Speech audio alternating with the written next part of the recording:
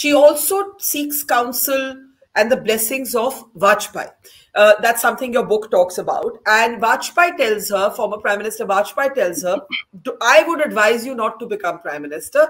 You have all my blessings. Mera ashirvaad aapke saath hai. You have my ashirvaad in abundance. But don't take the prize. Don't take it because you will be dividing the country. You might even divide the bureaucracy. Tell us a little bit about this conversation. I found it fascinating that today this kind of cross-party dialogue would never happen. This conversation that takes place between Sonia and Vajpayee. Please tell us more about this. Yeah, this is after she was elected leader of the Congress Parliamentary Party, that both of them spoke. And she asked for his ashirvaad. You're right. To do that, from your opponent is a big thing. But you must also remember when the parliament was attacked, she had called up Vajpayee to ensure that nothing had happened to him. And he was very touched by that. So they had a very cordial relationship, even though they were opponents. And then Vajpayee told her this, what you have just said, that you have my ashirvaad in abundance, but I would advise you not to take it up because it would divide the country and the civil services. And again, for somebody who was about to become Prime Minister, for an opponent to give that kind of an advice was also very unusual. But you know what?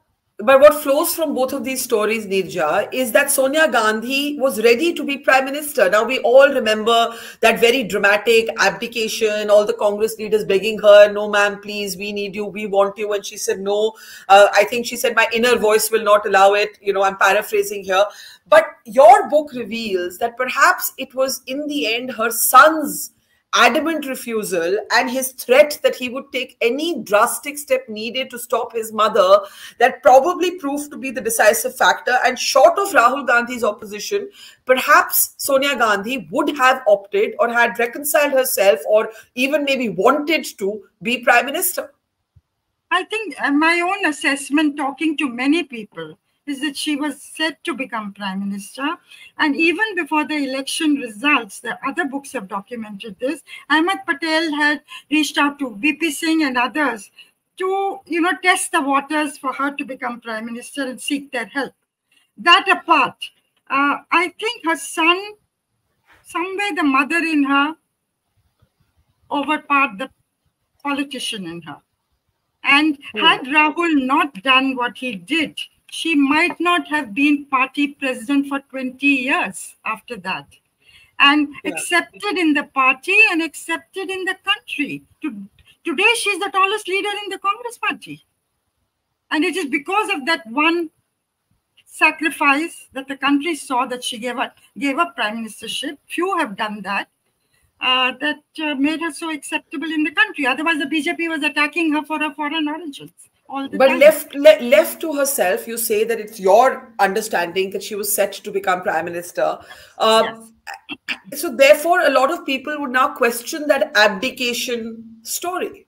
Yes, I mean abdication because of sacrifice and all that. Look, she's a politician. She was all set to become. The mandate was for her.